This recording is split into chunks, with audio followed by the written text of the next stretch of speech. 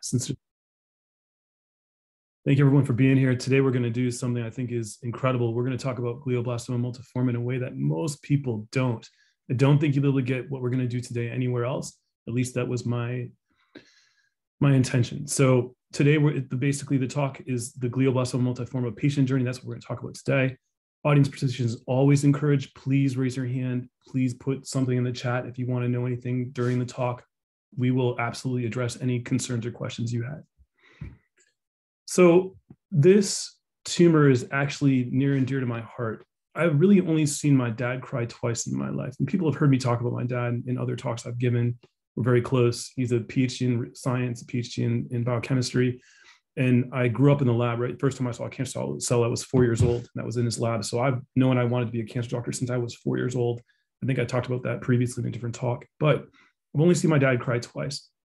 I saw him cry when his mom died. This was when I was a little child. I remember that distinctly, even though that's only one of the really memories I have at that age. And I also remember seeing him cry when I was also a young child because his sister, who he was extremely close to, had died of glioblastoma multiforme.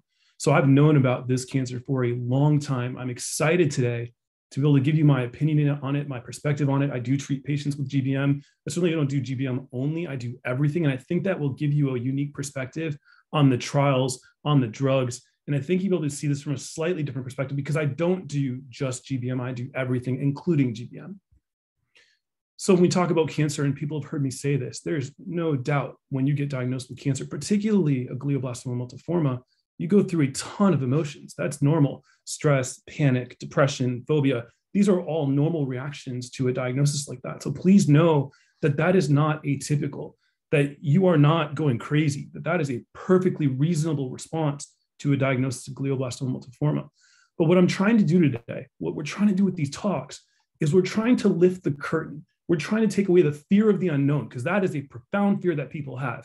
So we're trying to show you what your road is going to look like, trying to remove these question marks, trying to say, hey, look, just wait. We're going to kind of give you a feel for what the future might look like, or at least will undoubtedly certainly look like in some situations. And I'm trying to tell you what I would want my family member's road to look like if it was my mom, dad, brother, sister in the same position with a glioblastoma multiforme tumor. Now, what we're going to do today, I think, is unique, that we're uniquely qualified to do because we do everything, is we're going to talk about the forest as much as we talk about the trees. And in fact, I'm going to do one step better than that, right? I'm not just going to talk about the trees. I'm not just going to talk about the forest. I'm going to take you all the way out. We're going to zoom out even more than that. We're going to talk about planet Earth, right? I'm going to talk about the trials and the drugs in the trials based on the fact I already know these drugs, right?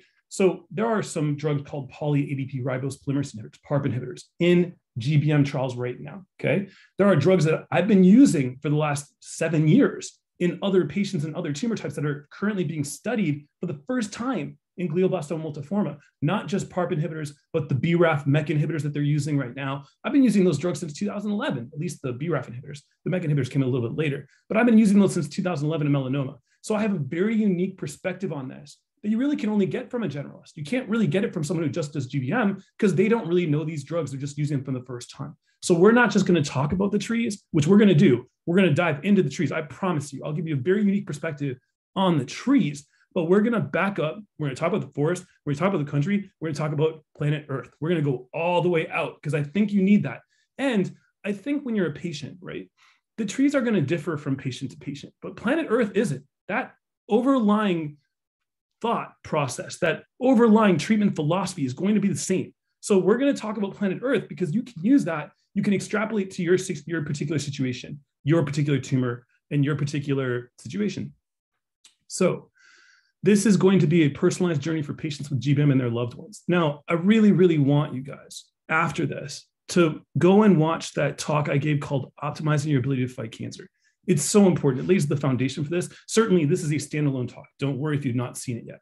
But please, please, please watch that talk. I honestly think it's the best initial discussion for every single cancer patient the minute they hear about cancer. I think everyone needs to see that talk. I made it in a very unique way. You're going to get things you're not going to get anywhere else. And it's going to set up your foundation upon which you can learn about the rest of your cancer. So you can see it at revolutioncancer.com. Go to the Revolution Cancer channel on youtube.com. Today, though, we're going to talk about glioblastoma multiforme. That's why you're here. That's the show, right? So we're going to start by talking about brain cancer in general. So I always tell people, look, cancer is just a cell that grows in an uncontrolled way. Breast cancer, breast cell, lung cancer, lung cell, brain cancer, brain cell, right? When I write on a whiteboard for every single patient that I have, I literally go through their entire disease and give them a lecture basically in their first visit on the cancer and what to expect. I literally just say to them, look, cancer is just a cell that grows in an uncontrolled way. Brain cancer is a brain cell. So there are many types of brain tumors, and it's based on what cell is involved, right? So if it's an astrocytoma, that's a particular type of brain cancer. If it's an oligodendroglioma, that's a particular type of brain cancer. So you can see we have many different types of cells in our body, and they form different types of cancers when they start to grow in an uncontrolled way. They behave and they are treated differently. Today, you're hearing about glioblastoma multiforme, which really is an astrocytoma that's growing in an uncontrolled way, okay? Or sorry, astrocyte cell that's growing in an uncontrolled way and causing glioblastoma multiforme.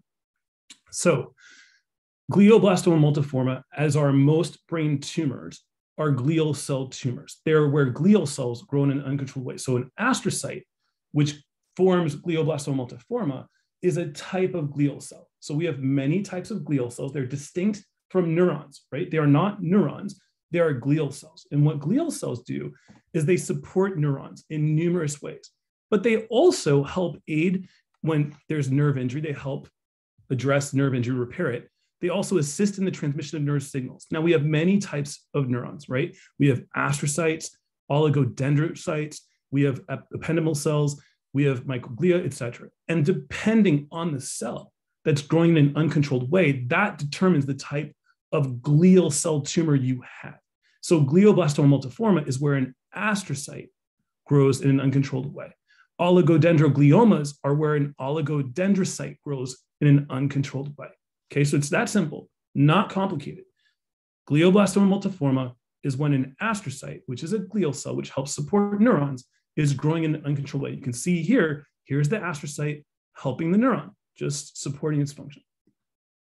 Now, aside from the type of cell mattering when we talk about brain tumors, right? So the brain tumor itself, the subtype of brain tumor, is completely dependent on the brain cell that's basically growing in an uncontrolled way. The other thing you need to know about, right, is the grade of the cancer. Now, let's take a step back. When people talk about cancer, we always think about stage. Absolutely. That's what everyone thinks about. Stage 1, stage 2, stage 3, stage 4, breast cancer, lung cancer, et cetera. With glial cell tumors and brain tumors, what we think about is something called grade, not stage. So what does grade mean? Think of grade very simply as being a measure of how aggressive a cancer looks under a microscope, right? If it doesn't look particularly aggressive, it has a lower grade. If it looks really aggressive, and there's certain ways we determine that, it has a higher grade. So we grade these 1, 2, 3, 4 typically. This is what a normal cell looks like. Here you can see a grade 2 tumor. Here's a grade 3 tumor. Here's a grade 4 tumor. You can see it looks very different, right? It looks really abnormal. Don't worry about the specifics. I don't care about that today. I don't care if you get any of the specifics today. That's not what today is about. Today is big picture, giving you some of the trees, giving you a feel for what you're going to expect, but you have tremendous oncologists. They will do the rest, right? I'm just trying to give you a little bit of a foundation. So grade 4 basically is where glioblastoma multiforme lives. So this is kind of what the tumor looks like under the microscope. Now, there are numerous criteria we use to grade these brain tumors, and everything we talk about revolves around this. And what do I mean by that? Well, you can see it here. So when we talk about brain tumors, okay, there are many types of brain tumors: pilocytic astrocytomas, low-grade astrocytomas, low-grade oligodendrogliomas. Okay, so how do we determine what type of brain tumor you have? Well, it's based on the type of cell that's growing in an uncontrolled way. So we talked about astrocytes forming astrocytomas, and then it's based on the grade, right? So if it's a grade 2 astrocyte growing in an uncontrolled way, that's a low-grade astrocytoma. If it's a grade 4 astrocytoma where the astrocyte's growing in an uncontrolled way, that's glioblastoma multiforme, and that's what we're talking about today. We're right here in this box. So that's all we need to know, right? You don't even need to know that really. You are just kind of already have a diagnosis, but it tells you how we got there. Now, this is important, really, really, really important. When you get diagnosed with GBM or someone you love gets diagnosed with GBM, the natural reaction is to go straight to the internet. Everyone does that. I would do that, right? And there are studies showing that 90% plus people do that. In fact, there are studies showing that 50% of people when they already know what's going on, still go to the internet every single day. And they should. I would do that. And I'll talk about that, why that's true later. But everyone goes to the internet. But please know that when you're reading about GBM, you're reading about other people, right? When you've met one person with GBM, you've met one person with GBM, because every GBM is different. Now, the way I think about GBM, right? I think about it along a continuum, and don't worry about the stage 4, it should say grade 4, okay? But I think about it along a continuum. I think of some GBMs as being really aggressive. They're over here very highly aggressive on this aggressiveness continuum, or they are pretty slow growing. And the key here is to find out where your GBM is. Is it over here, kind of slow growing? Is it really fast growing? That's hard to do. You'll get a feel for that as you continue along your journey, or your loved one does. But the bottom line is, your GBM is your GBM. It's not like anyone else's. So when you read, which is important, please know that you're reading about everybody. You're not reading about you. Nobody actually knows about your tumor. You're not in any of those studies, right?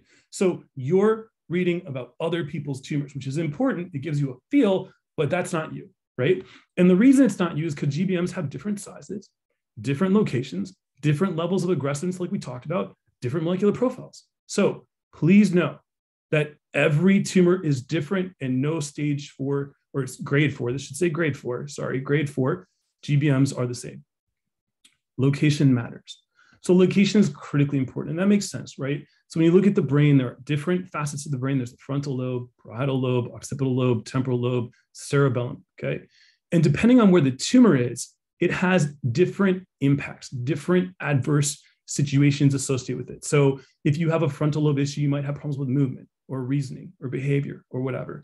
Parietal lobe, you might have a hard time telling right from left. So the symptoms associated with your GBM are strictly dependent on location. It's all about the real estate when it comes to brain cancer, guys. I'm telling you, it's all about where this is located. It impacts symptoms, and it's a very big surgical determinant. You know, everyone knows this. I hope everyone knows this. When it comes to brain tumors, surgery is probably the most important treatment modality. Trying to take as much of that cancer out is a priority. It all boils down to that. Okay, it's really important. So where this tumor is located impacts how much of it you can get out. That's really important.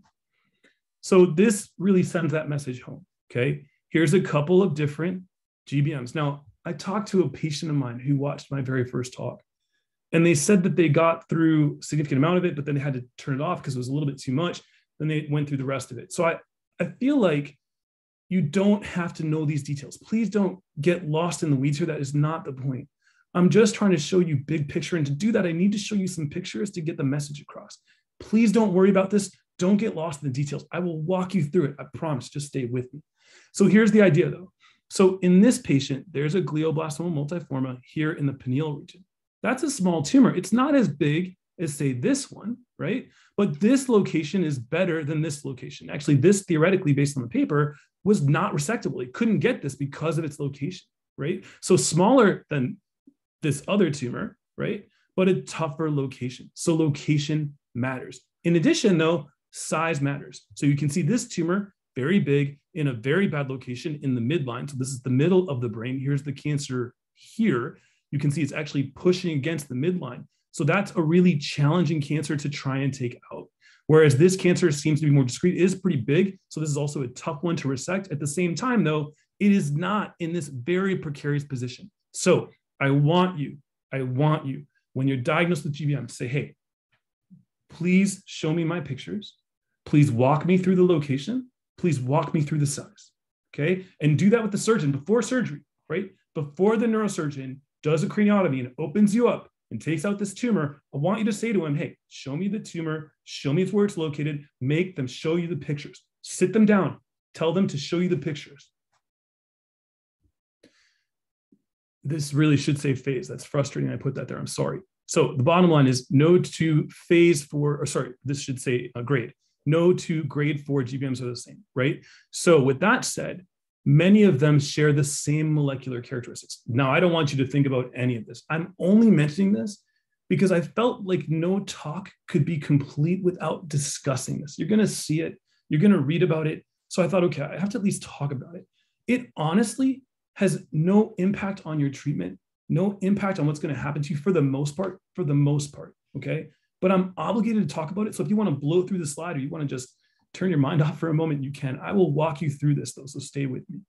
So pretty much all of these grade 4 GBMs are going to have a mutation in a gene called TERT, which really is human telomerase reverse transcriptase. I actually studied this gene for 3 years in the lab during my PhD. Literally my entire PhD thesis was on this protein. I have 3 papers on this protein. So I know this protein intimately. I know this gene intimately in a way very few people on the planet do. I promise you, this thing consumed 3 years of my life.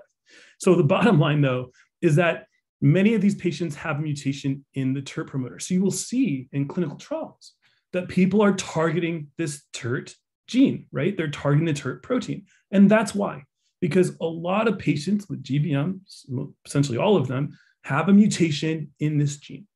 Okay, now you are going to read about isocitrate dehydrogenase. Okay, don't worry about it. Don't even worry about the name. Just realize you're going to read about it. Okay, and you're going to read about these IDH1 and IDH2 mutations, which you do not usually see in glioblastoma multiforme. You see it in other brain cancers, lower grade tumors, but not typically the grade 4 glioblastoma multiforme, which everyone here is here to learn about. Okay, so please know that you're going to read about this, but appreciate that it doesn't have as big a role in GBM. Now, with that said, some patients will have a mutation in IDH1 or IDH2. It's pretty rare in GBM. And if you do, there are drugs that we use to target those. They haven't really been shown to be as effective as we would like in brain cancer, but you could certainly talk to your physician about it. Okay. The other thing that you will not see in GBM that you will read about though is deletions in chromosome 1 in the long arm. The Q means the long arm of the chromosome. There's a long and a short arm. Okay. P is the short arm. Q is the long arm. So this is in the long arm. And there's also a deletion in the chromosome 19 in the long arm. This is typical of what we call oligodendrogliomas, a different type of tumor. You will not see that in GBM. I'm only talking about it so that you understand the rhetoric, you understand the lingo, you understand the vernacular. Okay, you're going to read about it. I just need you to kind of at least know that this doesn't really apply to you when you read about it. But what you do need to know, and what people are going to talk about a lot, is methylguanine methyltransferase, the MGMT gene. I know that you guys have been reading about this, so undoubtedly I need to talk about it. I debated about talking about this because it really doesn't have a big clinical impact. I'll talk about it in a moment, but I think we need to talk about it. Okay. So the idea here is that MGMT helps repair DNA. Okay. So we use a drug in GBM called temozolomide. Just stay with me here. I'm going to walk you through it. We use a drug called temozolomide. It is a chemotherapy. You're going to hear a lot about it today. The other name for it is Temodar. Okay. We're going to talk about it a lot today. We use this drug to try and kill glioblastoma cancer cells, okay? And the way it works, right, the reason it does that is because it essentially causes DNA damage. That's what it's designed to do. We're trying to damage the DNA, cause these DNA strand breaks, which then lead the cell to die, called apoptosis, right? So we're trying to kill the cancer cell. The problem is, in cancer cells, MGMT, and actually even in our normal cells, MGMT, this enzyme, can actually repair the DNA, okay? So it can help repair the DNA. And so it basically counteracts what we're trying to do, all right? So if there's MGMT in the cell, that's not a great thing for us because we need it to not be there because we're trying to kill the cancer by damaging the DNA. So when MGMT is there, repairs the DNA, that's a problem, okay? So what happens is if the MGMT promoter, so the promoter is part of the gene, the MGMT gene, if it's methylated, then the cell will not make MGMT, okay? So you can see that here. When it's methylated, don't worry about that. They're just little methyl groups attached to the C residues, the C nucleotides of the DNA. I don't want to get into these details. Bottom line is, when it's methylated, you do not see this MGMT. It's not expressed, okay? So you want this promoter to be methylated because you don't want there to be MGMT. You want to have the DNA strand breaks and you want the cell to die. So we know that patients that have methylation of the promoter, okay, where it's essentially turned off, it's not making MGMT, we know that that is a good prognostic sign. It means you're more likely to respond to Temodar. So you're going to see it in the pathology report. You're going to hear it from your doctor, okay? They're going to say, the promoter was methylated. You're going to say, okay, that's a good thing. That's good. If it's not methylated, don't worry. It doesn't really impact your treatment. So we're going to perseverate on this for a moment just so you've heard it. But when all of a sudden I'm going to tell you to forget it. okay? But I do want you to kind of at least appreciate why we talk about it. So here's the thing about MGMT promoter methylation. We all perseverate on it. Like all the GBM experts, they talk about it. They all say, hey, we got to know, we got to know, we got to know. Well, here's the deal though. Here's the secret. Right now, it doesn't really impact what we do. We still give you the same treatment if you have the promoter methylated or if you don't, for the most part. There are some exceptions, and that's where it's really important. But when all is said and done, we pretty much do the same thing. And I'm going to prove it to you right now, okay? So these are the NCCN guidelines, National Comprehensive Cancer Network guidelines. Think of them like a cookbook, like a Bible for doctors, where we say, okay, I've got a patient with GBM. What do I need to do next? Like, what do the experts do, right? And they're telling you, okay, even if you're above the age of 70, right, and you are pretty functional, you have a good performance status, okay? If it's the promoter's unmethylated or it's methylated, you're going to do the same thing. You're going to give the patient temozolomide with radiation after surgery. You're going to do Temodar after that, and then you can use these TTFs we'll talk about later, okay? But you can see it's the same exact thing, and it's considered category 1, which means it really was the consensus among the experts. So although we talk about it, right, we say, oh my God, we got to know, it doesn't matter that much if you have a good performance status, regardless of your age, okay? Where it does matter a little bit is in patients who don't really have a good functional status and you're a little bit nervous, then you might adjust what you do a little bit. You might not give Temodar for someone who has an unmethylated promoter because they make MGMT. So you might be like, well, wait a sec. Why would I use this chemo if it's going to make the patient sick and it's unlikely to work because the promoter's not methylated? That's where it comes into play. But in general, it doesn't make that big a difference. I promise you. Where it does make a difference is in that population I talked about. And it makes a difference because there are some clinical trials where they're using drugs only in patients who do not have methylation of this promoter. Okay, so we know that now. So that's great. That's really all I want to say about it. But the key here is please don't perseverate on this. I do not want you fixated on this. I talked about it because I had to. No talk about GBM is complete. And I didn't think that I could really convey to patients everything I wanted to do without at least mentioning this. So here you can actually see this is in patients who are less than the age of 70. If they have a good performance status, they're functional, it's the same exact treatment, essentially, regardless of whether or not the promoter is methylated or unmethylated. Don't worry about it. Basically the same treatment. All right. So when we talk about GBM, right, patients come with different symptoms. I mean, everyone in this room knows that. But the reason the symptoms are different is because the GBMs themselves are of different sizes. They're in different locations, and that's why the symptoms are different. But common GBM concerns include swelling of the brain. Now, I want people to hear this. This is really important. When we see symptoms in patients with GBM, oftentimes it's not due to the tumor itself, okay? It's due to all the swelling around it, right? That swelling around it is impacting the brain around it, and that's oftentimes why we see major symptoms. It oftentimes has to do with swelling. I'm going to talk about that extensively in a minute, okay?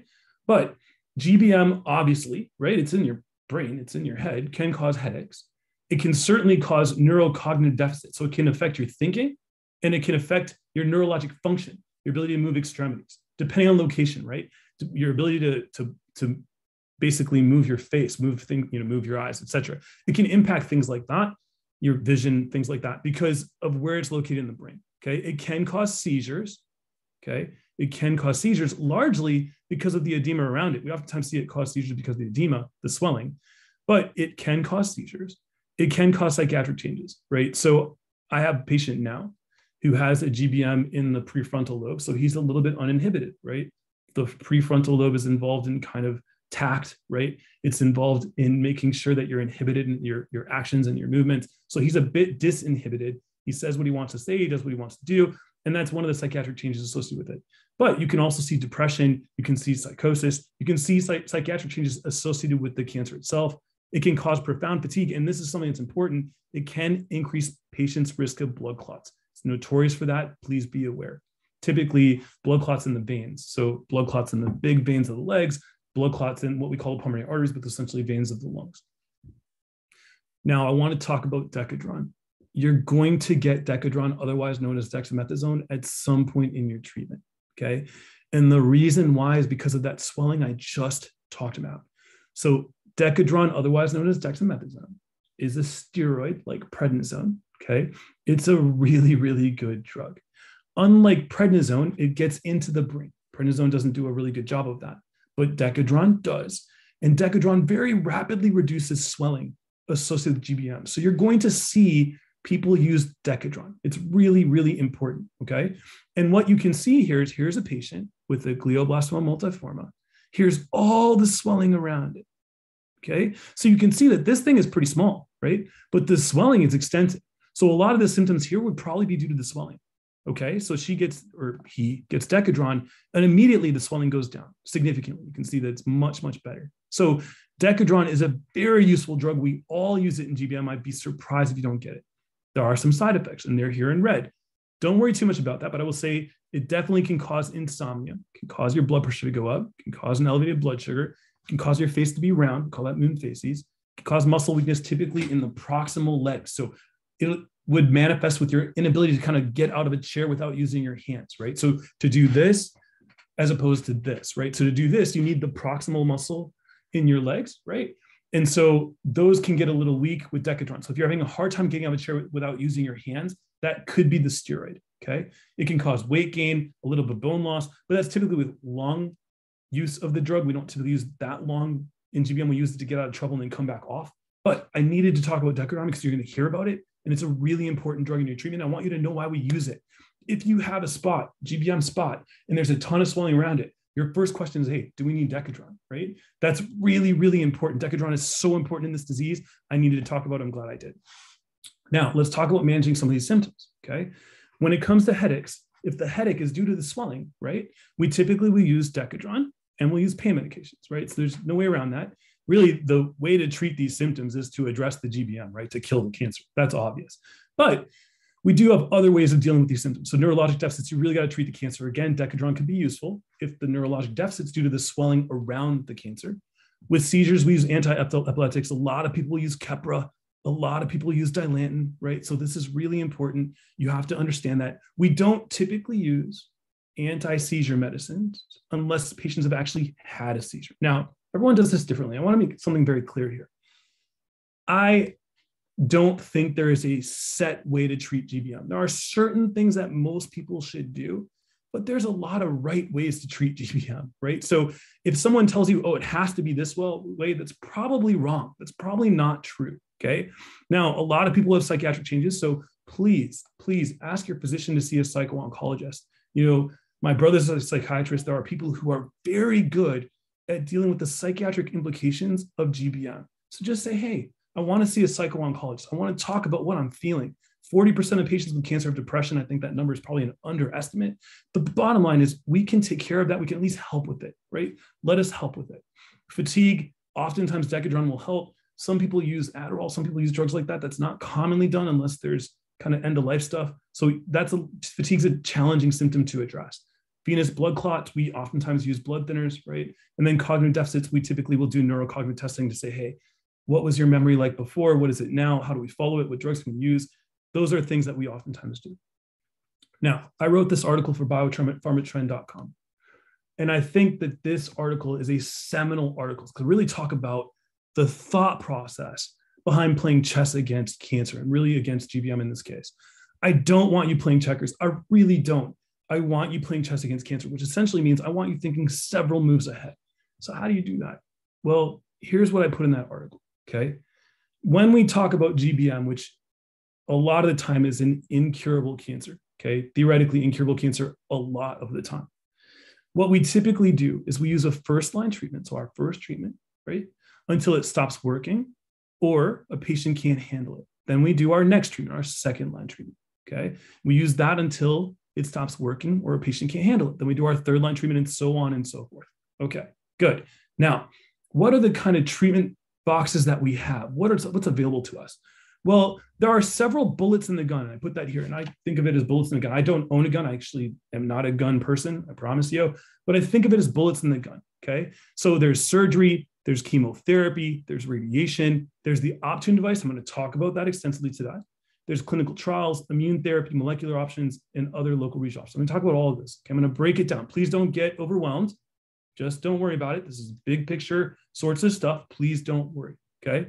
Now, the way I think about it, and the way I want you to think about it, I want you to think in terms of COMET. This acronym here. Every time you see your doctor, when there's a decision to make, there's a fork in the road, I want you to use this acronym and just run through it. I want you to say, hey, what are my conventional options? What are the options available to us based on chemotherapy that's already approved, immune therapy, things like that, conventional options, okay? What are my operational options? What are the surgical options here? Now, this may not be intuitive. I'm telling you, like, let's say initially you have surgery, then you've got chemotherapy and radiation, and now the disease comes back. A lot of people would consider doing surgery again. Now, that's not intuitive, and it depends on where you are. It depends on the neurosurgeon. But now more and more, I am seeing neurosurgeons say, you know what, I'm going to go back in and remove this again. We didn't used to do that, right? This has definitely changed. We did not used to do that. So this is really, really important, okay? Molecular-based options. We're going to talk about this extensively. I will say the neuro-oncologists, the people who just do GBM, they were way behind when it came to molecular-based options. Options based on the genetic profile of the cancer, options based on the protein expression profile of the cancer. They were way behind. We were doing molecular profiling on these cancers in general, 5 years before them, something like that, a couple of years before them. So it's nice to see them catching up now, but I want you to ask about molecular-based options. I'll talk about that extensively. Then we have this everything else box. We're going to talk about that too. I'm going to walk you through that, but that basically includes radiation, things like laser-based therapies. We'll walk through that. And then we have clinical trials, right? So that's really important. The bottom line is GBM is notoriously aggressive, okay? And so when it's notoriously aggressive, you really have to explore all your options. And how does it work? Well, let's say these are your conventional options in yellow, okay? Let's say your surgical option here in green, okay? Let's say your molecular-based options based on the genetic profile of the cancer are here in blue. Let's say the trials available to you are here in green. And let's say everything else includes all these local regional therapies. So what you do is you say, okay, what's the best way to sequence these? What's the ideal approach? And why does that matter? A lot of oncologists are like, Bastin, why do you do this? Like, I don't have to know this. I can just decide on what I want to do when the time comes. No, that's wrong. And I'll tell you why. Number one, if you want to do a clinical trial in this third line setting, let's say that you have your mindset on that, okay? But you give someone a drug up front here that precludes them, makes them ineligible for the trial, you have a problem. Now, your third line treatment you can't give. The other reason it's important, and this actually I think is more important, why? Let's say you know that your next option, let's say you're here and you know your next option is terrible. You know it's not really that good. You know it's not going to do a lot. Well, you better figure out a different approach. You better be saying to yourself, okay, I need a trial here. And if you need a trial here, you better get ready. You can't just decide on a trial in the moment. That doesn't happen. You have to get ready. Or let's say you're a big center. Let's say you're a big institution, okay? And you treat GBM, lots of people come to you for GBM, they think you're great at GBM. Well, if you don't have good clinical trials, what are you doing? Like, you're not good at GBM then, period. You're just not. If you look at your treatment approach and your clinical trial in second line, or you don't even have one, or third line, you're not a good center. You might as well just go to anyone else. Like, there's no point in going there, right? The whole reason to go to a big institution, there's a couple reasons. We'll come to them later, but it's based on kind of the team approach. The surgeons matter, the radiation person matters, but it's based on the trials. So if you're an oncologist, right, who really does this part of it, if your oncologist doesn't have trials available to them, they better find them. If particularly at a big institution, you better have good trials, or you're doing your patients a disservice, and you really shouldn't call yourself a big institution. That's the whole point of going there, okay? So I think it's really, really important to go through this.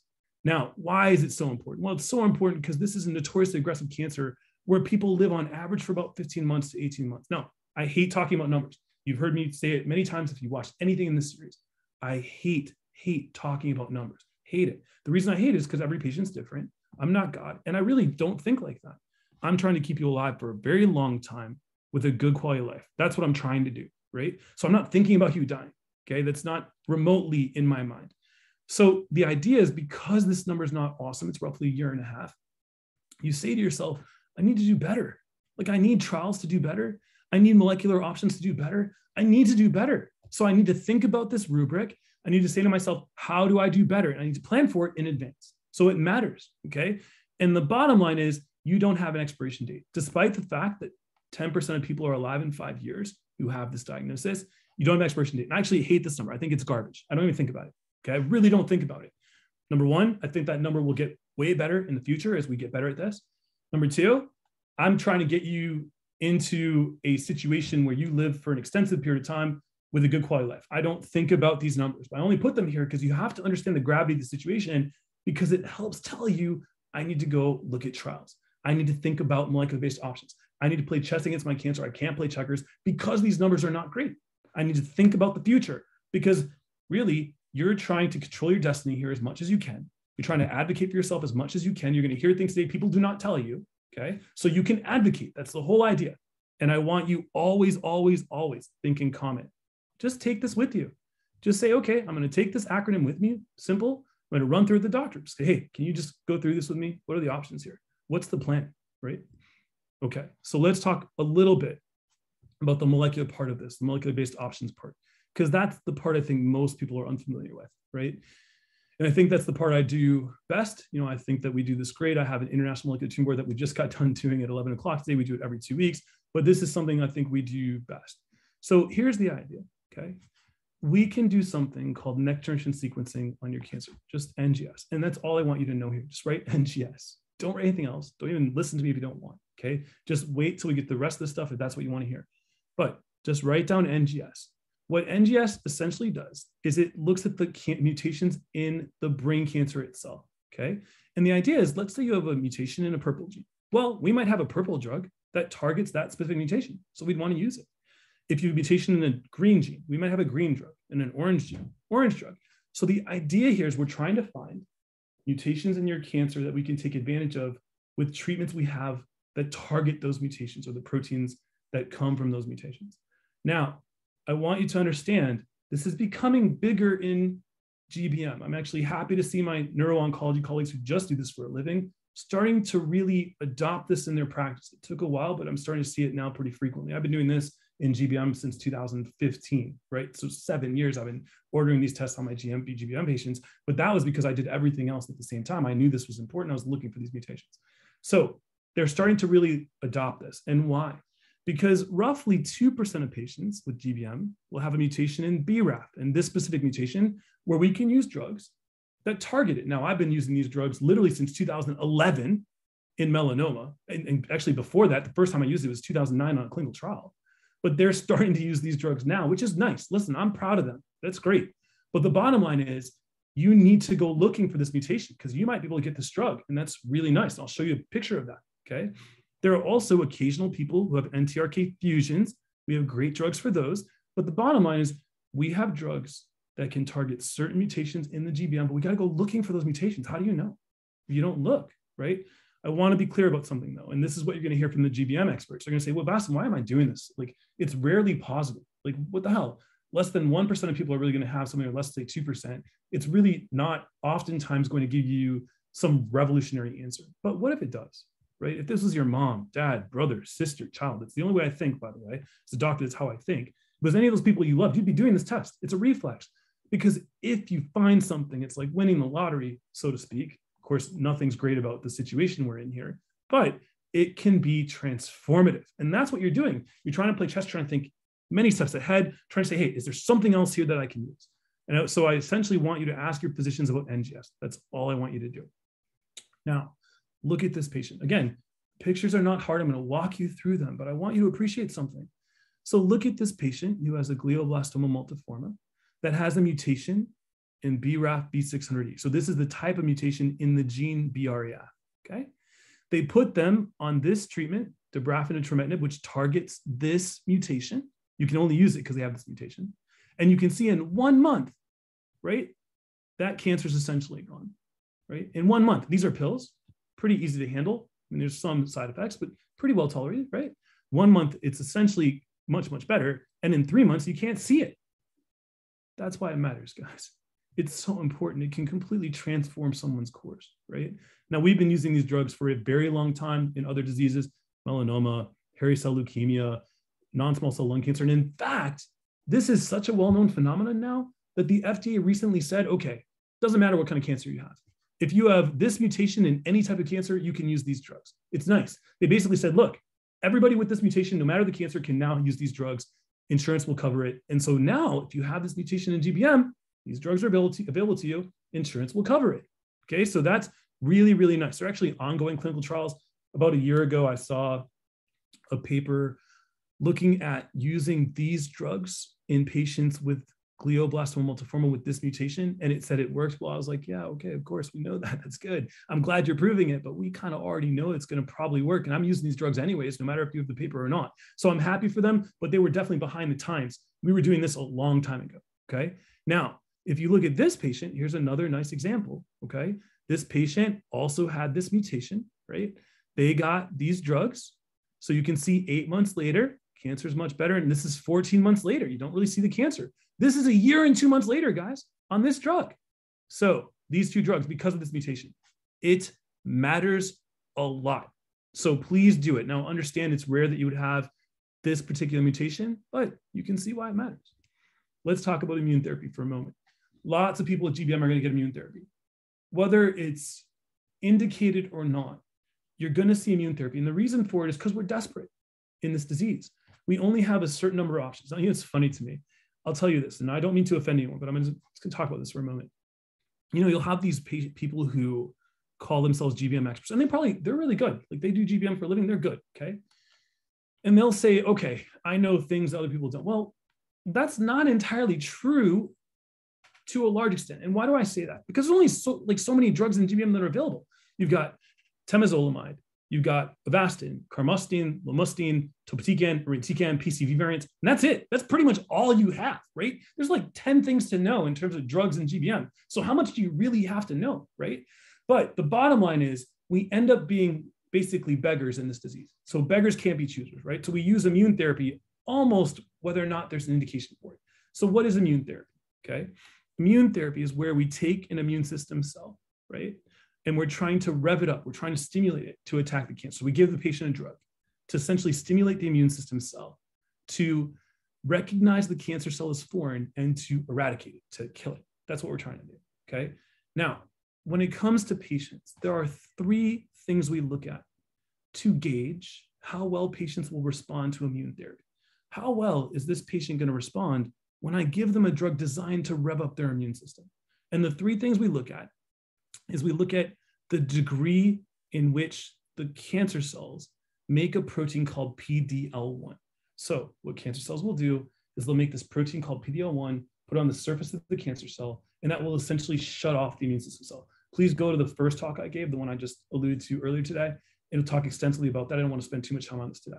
But the bottom line is, the higher the number of cells that make this protein, cancer cells that make this PD-L1 protein, the more likely you respond to immune therapy, okay? In addition, if your cancer cell has a lot of DNA instability, we call it microcellular instability, so it's a portion of the DNA that's unstable, but really it's a measure of DNA instability. Okay, don't worry, again, don't get lost in the details. I don't care about any of this. I'm just trying to give you a little bit of a background, okay? If your cancer has a lot of DNA instability, so it's MSI high, it's more likely to respond to immune therapy. Similarly, if there's a lot of mutations in the cancer, we call that tumor mutation burden, so the amount of mutations in the cancer. If there's a high level of mutations, it's also more likely to respond to immune therapy. So all I want you to take from this is to know, okay, if my cancer is PD-L1 positive, if it's MSI high, if it's TMB high, I have to ask about immune therapy. I have to know if a patient can get immune therapy, okay? And so you're going to ask your physician about PD-L1, MSI, and TMB, okay? That's all I want you to take from this. So molecular profiling is very important. You have to be your own hero sometimes. Don't worry about the details. Just ask about the profiling. Just ask what I put in red.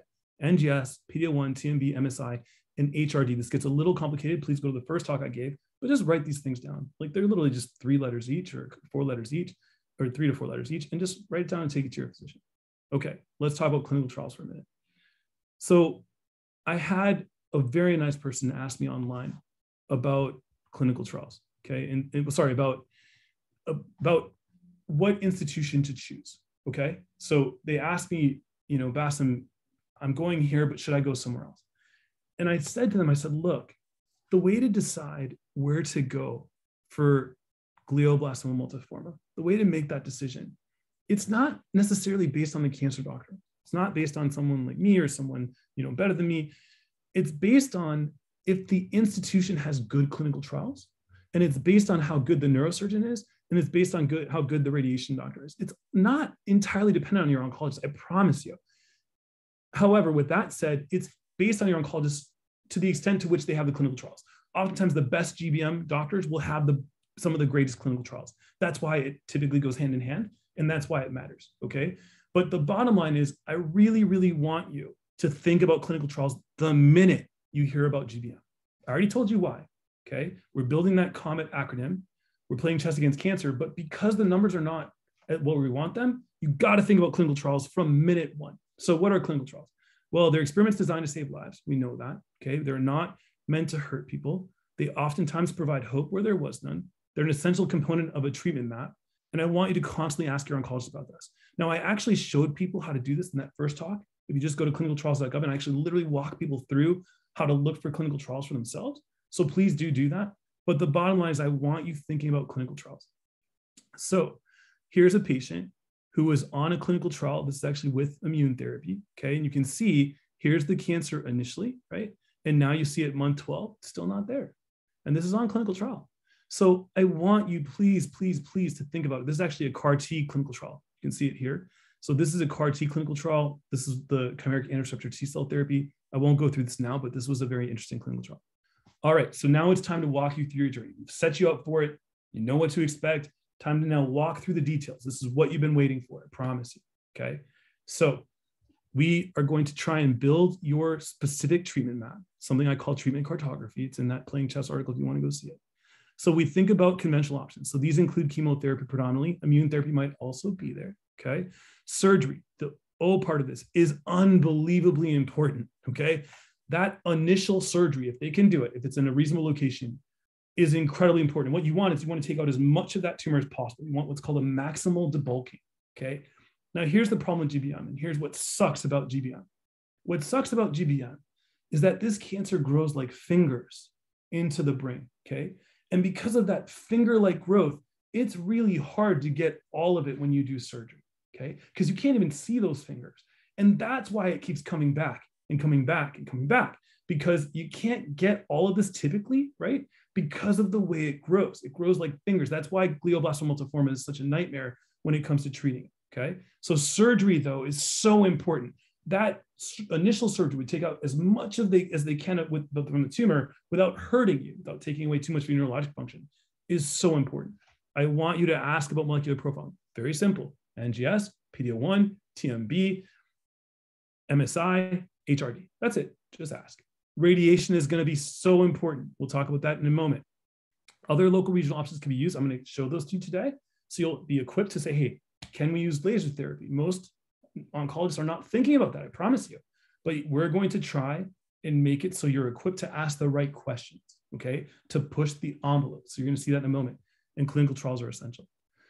So this is what the overall map looks like. I'm going to go through this very simply with you. I promise this will look complicated, but you can just take this one slide. This one slide tells you everything you need to know.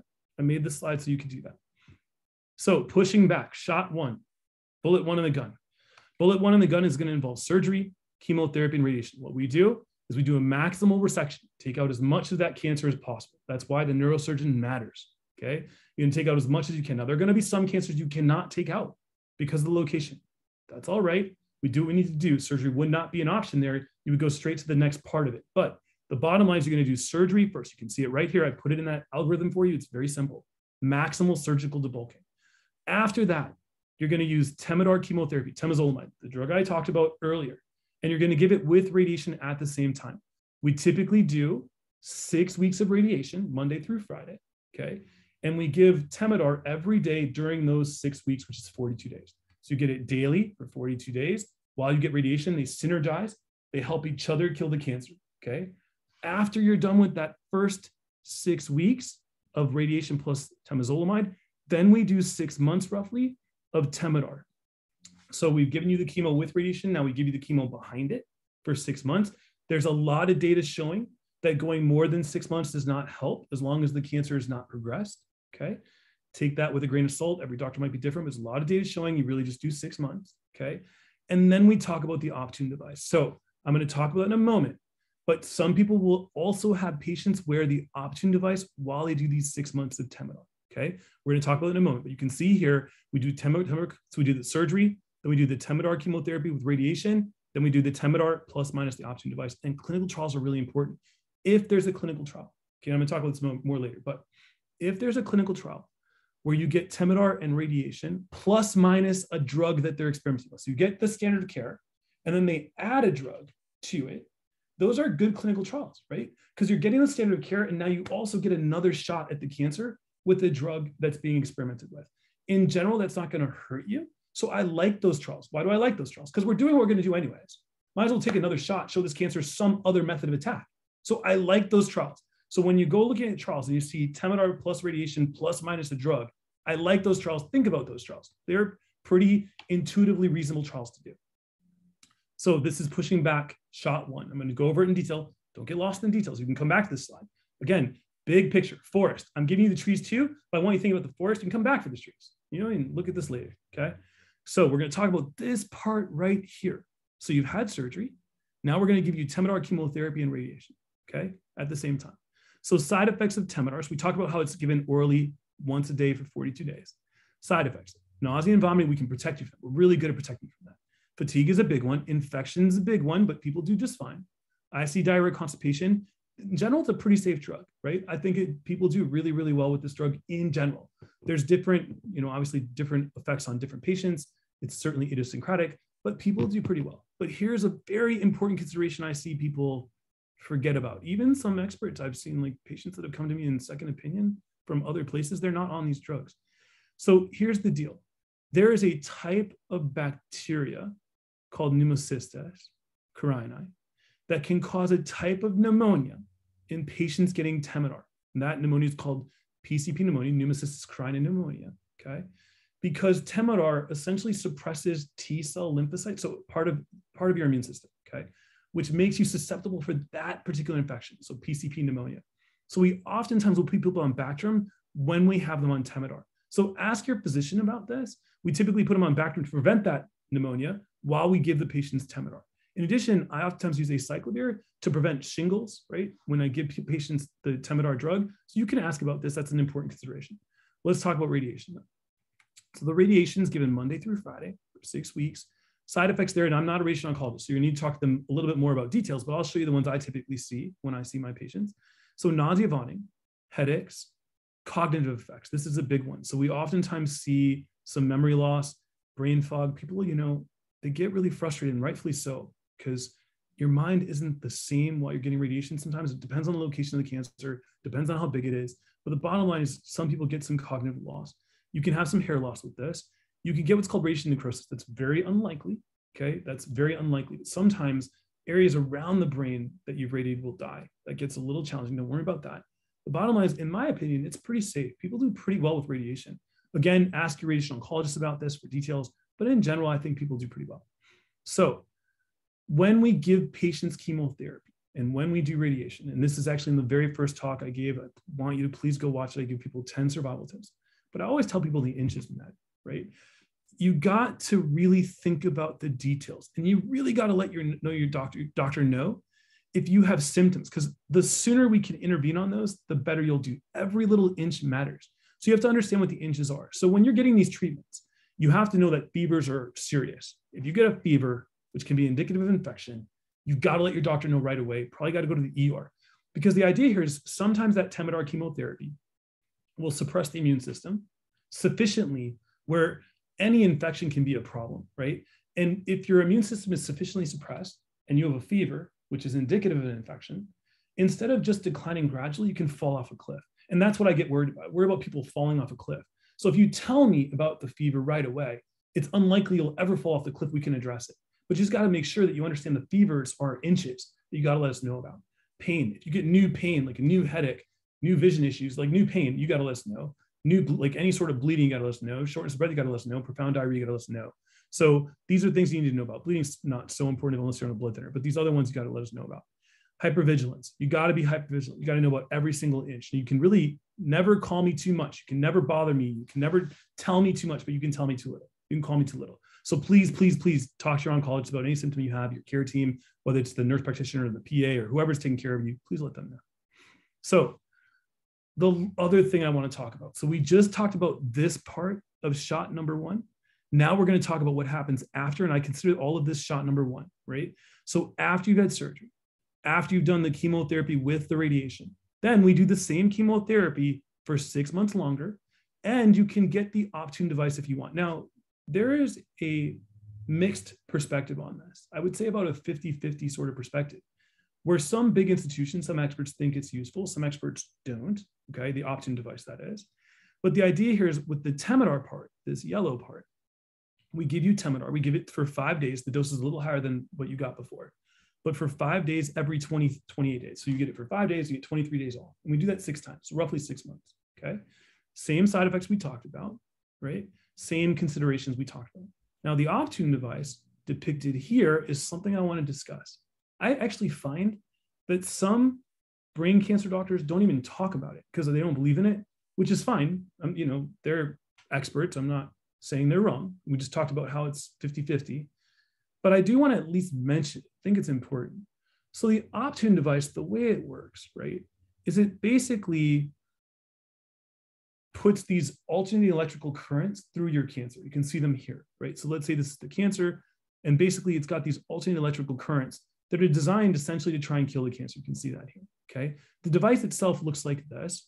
You have these pads that you wear on your scalp. You have to shave your head for this. So that's the one major thing for patients here. But you have a shaved head. You wear this battery pack. Actually looks much nicer than this now, but you wear this battery pack, and this is what the Optune device does, and essentially basically tries to kill the cancer through these alternating electrical currents. Okay, you have to wear this device 18 hours a day, which is a huge nuisance. You have to shave your head, which is also a huge nuisance. But the nice thing is it's incredibly safe. You can get some local irritation from the device, in which case we just, address that. But in general, it's incredibly safe. I have used this on patients. And the key here, though, is that some patients don't want to use it. Some patients do because it's uncomfortable. It's not fun to do. And I totally get that.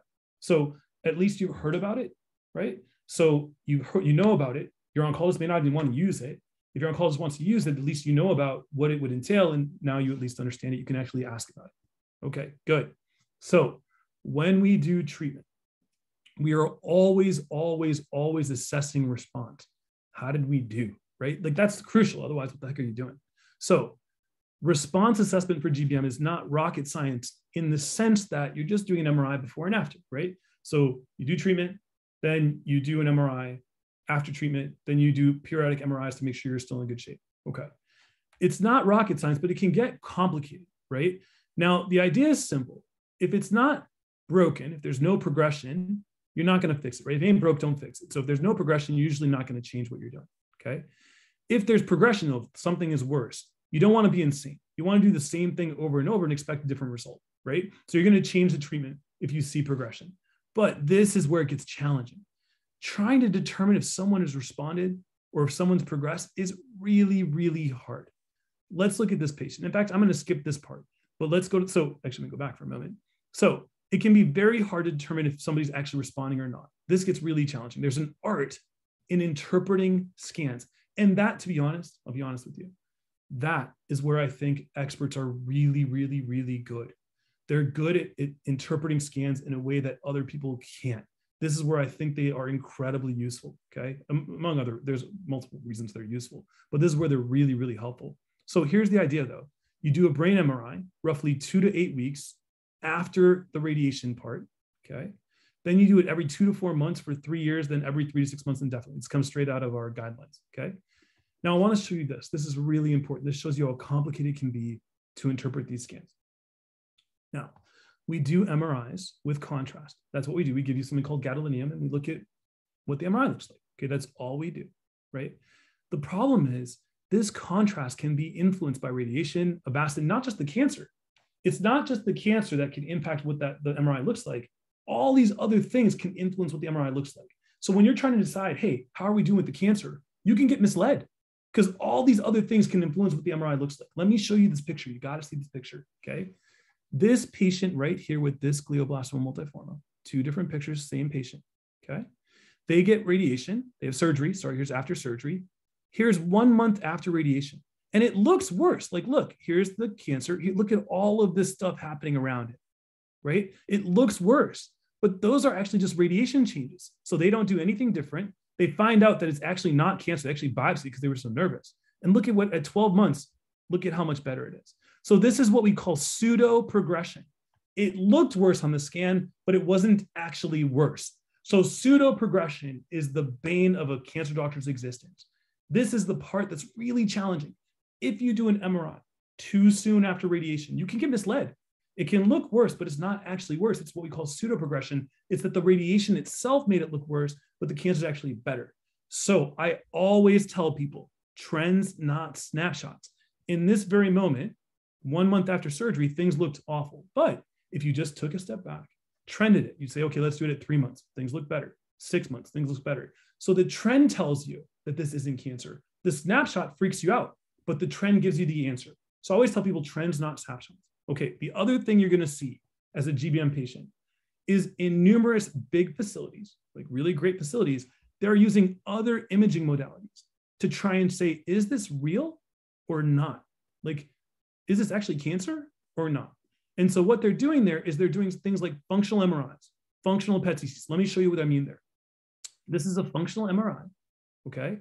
So you can see this patient here. Here's the glioblastoma multiforme, okay? It looks like it's getting worse, right? They're getting radiation. It looked like it was worse. But if you look at the functional MRI, look at the red part here. This red part was the cancer, active cancer. Okay, you can see that there. But the red is gone. It shows you that, yes, this looks worse, but that's not actually active cancer. The cancer is dead. It's not red anymore. So this functional MRI can really help you, this enhanced MRI. You can see on this picture, okay, on this picture, when you look at this, you can see that here's the cancer itself. Okay, it's over here, right? You can see this right here, sorry. So this is where the spot is. It looks like it's getting worse. You can see it looks a little bit worse. And then when you do the MRI, you can see, yeah, it looks a little red there. That looks a little bit worrisome. That might be worse. But the bottom line is there are other treatment modalities you might get told about. They might put you through to try and figure out, is it cancer getting worse or not? So this is an advantage of being at bigger institutions. They do these things. And it's a big area of research. A lot of people working on this. So once you've done kind of the MRI after to see if things are going well, you're going to have this response assessment. This is highly nuanced. It's really difficult. Sometimes it can be hard to interpret. MRI scans are performed on a scheduled basis. You can see that here.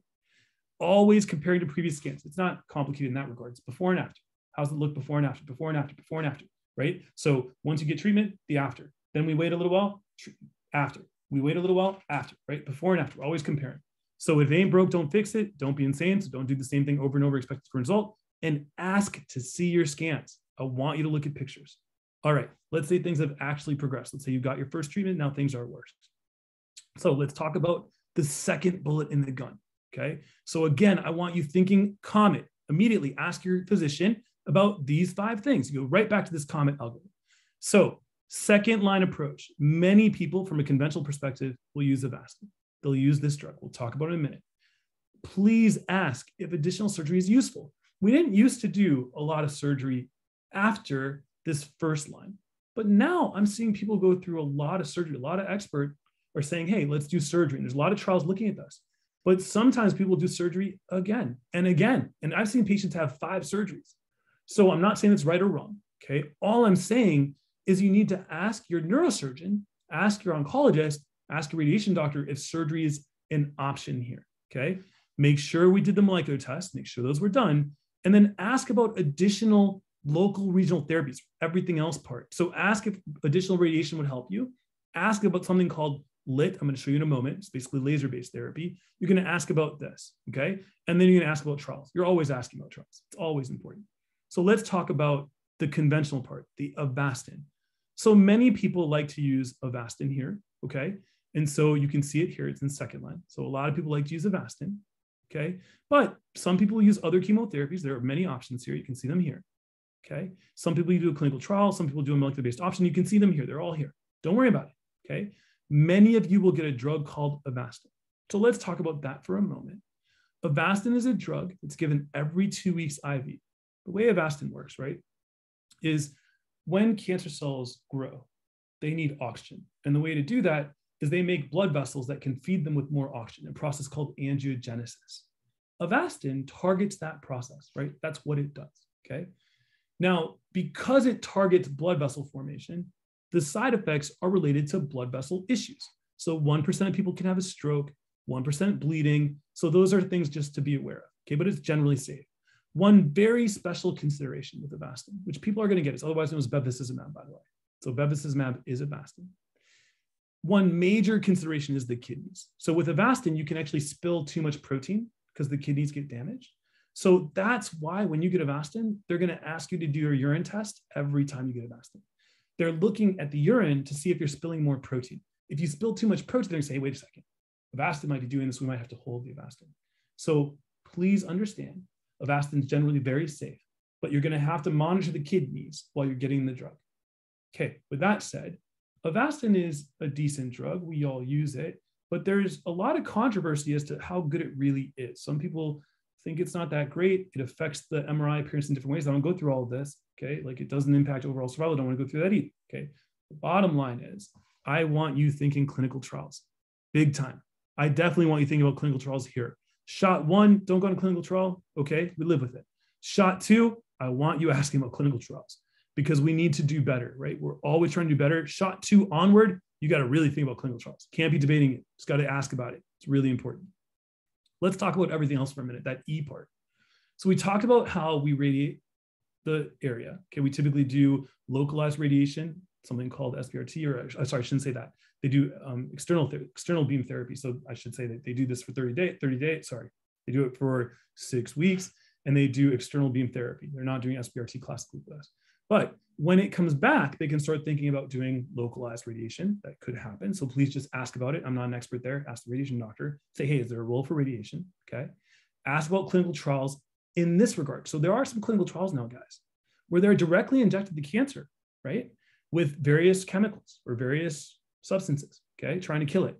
They're also doing ultrasound where they'll kind of say, okay, let's try and kill this with ultrasound, right? I want you asking about clinical trials to try and kill this thing locally.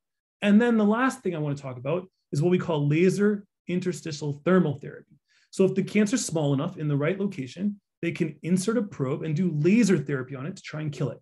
I want you to ask about that too. Literally just take this slide with you, right? The whole purpose of this wasn't to like make sure you became a GBM expert, right? The whole purpose of it was to give you the material you need in a consolidated way with a good flow to tell you, hey, okay, I'm going to take this with me and go to my doctor and ask these questions. Good. So here's lit therapy again. You just insert the probe into the tumor and try and kill it. So look at this patient.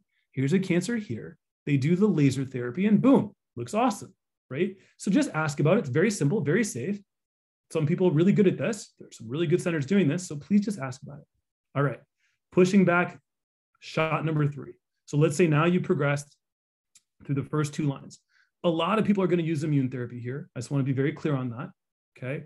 A lot of people are going to use immune therapy, like we talked about, irrespective of the measures I talked about, right? So we have some really good ways of trying to target this cancer or trying to figure out if patients will respond to immune therapy. But even when all of those things show you nothing, some people still use immune therapy because we're desperate. We're beggars in this disease. We're not choosers. So they say, you know what? I know immune therapy is safe. Let's try it. Now I've been using immune therapy for over a decade, right? The neuro-oncologists, the GBM experts, the people who just do GBM, I do everything. But the people who just do GBM, they've been doing immune therapy for the last couple of years, right? So we know immune therapy incredibly well. We use it all the time. I have no problem with them getting immune therapy, even if all those markers are normal, because we got nothing else, right? So I have zero issue with that. But what I really want you thinking about, right? And this is where I really want you thinking about trials. That's what I want you thinking about. But here's the deal. Every time the disease gets worse, you go from first line to second line. You go from second line to third line. Every single time. Just take this with you, this COMET acronym, and you ask, okay, tell me what the conventional therapy is available. Is additional surgery available? Talk to the neurosurgeon. Hey, is there a role for more surgery here? Can I have this resected again? Sometimes they're the only ones that know the answer to that, right? Ask them, okay? Ask about the molecular test. Ask about the additional options. Can we do laser therapy here? Can we do a trial where they just do ultrasound? Can we do a trial where they inject it? Ask them about the trials. That's what I want you doing. Not complicated. It's what I want you doing. So I will say though, a lot of people in third line, if there's no trial, nothing else, they will typically use chemotherapy, okay? And the chemotherapy options are here, topotecan, irinotecan, etc. A lot of people use lomustine. A lot of people use this. Some people use something like regorafenib, something like that. Some people actually use these in the second bullet, not the third bullet. Just be aware, lots of different ways to do this. No right or wrong answer. That's critical. But honest to God, it's all about clinical trials here. So again, you do the response assessment. You're always checking to see how things are going, things we talked about. If it ain't broke, don't fix it. You keep going back to the well. If it's broke, you got to change things. And this is kind of what we typically do. Now I want to talk about clinical trials. And this is, I think, the last slide or one of the last slides. So I went through all 330 ongoing GBM trials for you this week. I looked at everything that's up to date, current for you, okay?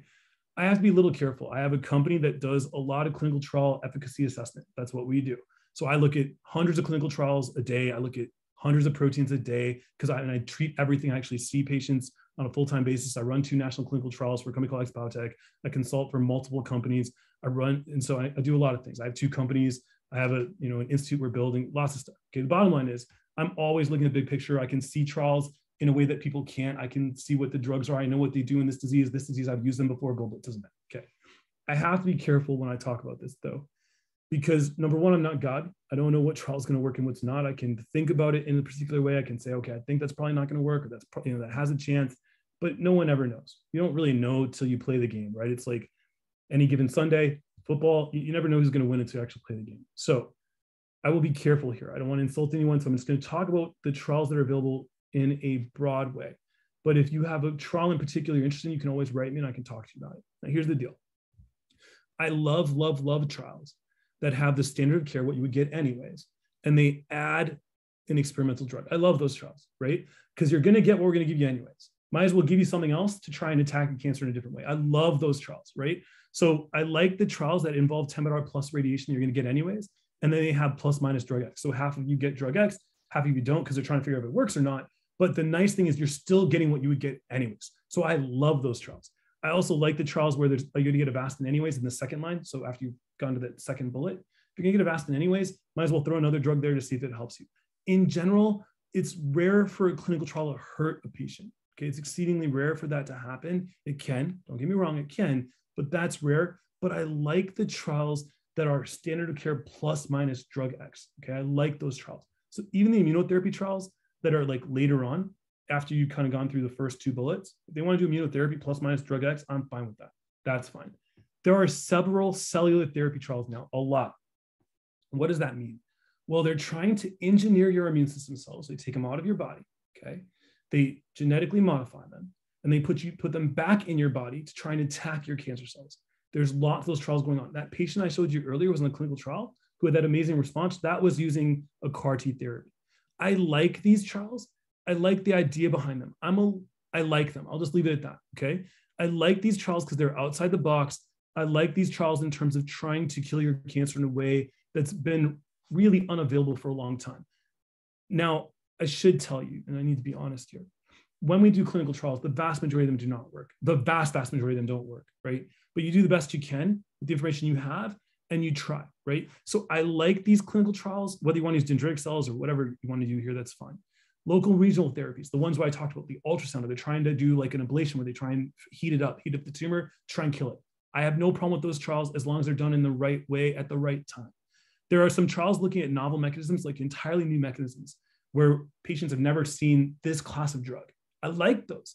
I like those later on, not up front, but I like those. I like the idea of showing cancer somebody hasn't seen before. I love that. In fact, that's really my dogma, right? That's my motto. I'm going to show cancer something it hasn't seen. I'm always thinking like that. What has the cancer seen? How's it been attacked? I got to do something different, okay? There's a lot of pathogen-based therapy. So I know people know about this, right? Polio vaccine, things like that. But the big one came out of Japan, where it's actually already approved, looking at the herpes simplex virus, right? HSV1, the one that causes cold sores. So they're using this virus. It's actually already approved in Japan, but they have confirmatory studies they need to do. So look good early if they need to do some confirmatory studies. But I like these trials. They're fine. They're a black box. I have no idea if they're going to work or not, right? It's impossible to really know, but they're decent trials. A lot of trials targeting EGFR, a lot of PARP inhibitor trials. I'm going to just not talk too much about those, but just know that those are out there. A lot of immune therapy trials, lots of drugs being used that are approved in other diseases. So sacituzumab is a drug I use in breast cancer. I actually just treated a patient with breast cancer with this drug. It's the first time they're using it in GBM in trial. It's not bad. Lots of trials trying to disrupt the blood-brain barrier. What do I mean by that? Okay, well, we have a blood-brain barrier that prevents a lot of drugs from getting from the body in the blood to the brain. So a lot of companies are saying, look, if we can mess up that blood-brain barrier, we can use these drugs to get into the brain, right? So a lot of people are doing that. But the bottom line is, look, you do the best you can with what you have, okay? And I'm proud of everyone thinking about trials. I'm proud of my colleagues for having these trials. I think there's a lot of GBM experts. Please know that they are GBM experts because they have the trial and they've got a lot of experience. I think they're amazing people, very talented. I respect them and I commend them. But trials need to be part of your journey. That's all I want to say there. So this is the overall journey. You can go back to it whenever you want. Concluding remarks, last slide. Do not be shy, be loud. Ask to see your scans. Ask about the molecular profile. Ask about clinical trials. Every time there's a change, every time something looks worse, comment, COMET, conventional therapy. Is there a surgical option? O. M, molecular. Is there some sort of molecular-based option I can use? E, everything else. What about radiation? What about lit? What about the ultrasound sorts of trials? What about all this stuff that's going on? T, trials, clinical trials. Let's talk about it. Let's tell me what's up. Tell me what's out there. I want you asking your physician every single time. The journey for all of you may be different, but that thought process, planet Earth, right? Backing all the way out, that playing chess thought process is the same. Your trees might be different, but when you back out into the forest and you back out into the country and you back out into the continent and you back out into planet Earth, that thought process is the same. And I want you to take it with you. Inches matter, and there's lots of right ways to do this. Come back for reference if you need to. Thanks for your time. I appreciate it. Thank you for spending your day with us. This is actually my twin boys when they were young. This is actually a cartoonist. They just did this for me recently based on this picture. It's pretty interesting. And then, we have this series every week. This is the GBM talk. I hope you appreciate it. Please go back to that very first talk, the one that says how to optimize your ability to fight cancer, to get the kind of background behind this one. But I appreciate everyone's time. Thank you so much. We'll take questions. Awesome. Thank you very much. That was very informative. How will someone know if they're not in the right trial? Is there a way to know that? I know you're kind of playing, it's very risky to place them in a trial, but what if I'm not making any progress? Can I move out of one trial into another one based on what my doctor says? Yeah, so, I'm trying not to answer that very loaded question as much as I want to. I think that, yes, the answer to that question is, if the trial is not going well and the disease is getting worse, you will come off trial. Like, that's built into the trial. They're not going to keep doing it if it doesn't work. So the trials are very regimented. They have to be for multiple reasons. These companies, their first priority is always patient safety, right? It's not so much getting the drug approved. That's obviously a secondary concern. That's obviously a big deal for them. But their first priority, and I run 2 national clinical trials, I'm the medical director for 2 trials. I can guarantee you our first priority is always patient safety, right? And so if the trial is either making a patient sick in a way that it should not be, the drug, or it's not working, there are built-in measures to assess response very quickly, and you would just come off. So that's built into the trial. Okay. And is there a time period that we should allow for when participating in a trial?